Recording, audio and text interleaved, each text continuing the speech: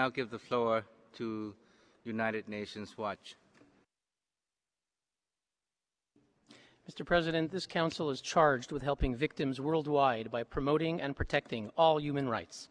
These include the following guarantees of the Universal Declaration of Human Rights. Article 3, the right to life. Articles 2 and 7, the right to equality. Article 18, freedom of religion. Article 19, freedom of expression. Article 20, freedom of assembly. And Article 9, the prohibition against arbitrary detention.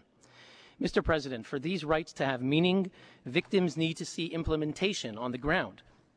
Let us therefore consider a few examples to assess how we can better promote and protect human rights.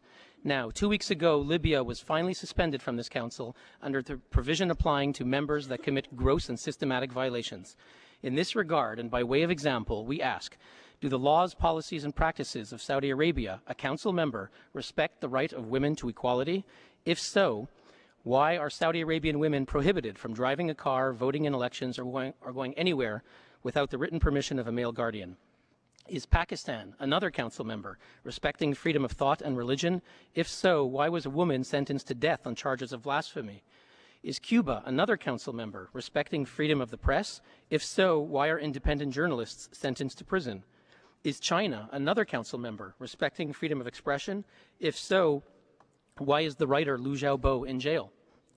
Is Syria, a candidate for election to this Council, respecting the prohibition against arbitrary detention? If so, why are human rights defenders Anwar al-Buni, Habib Saleh, Ali Abdallah, and Kamal Labwani being detained? Finally, is Nicaragua, another candidate, respecting the right to life? If so, why did President Ortega reaffirm his support for the murderous regime of Colonel Gaddafi, calling him, quote, his brother? Mr. President, we ask, why is this session choosing to ignore all of these victims with no proposed resolutions? And in light of this Council's own charter, how can gross and systematic violators be allowed to sit here as Council members and judge the rest of the world on human rights? Thank you, Mr. President.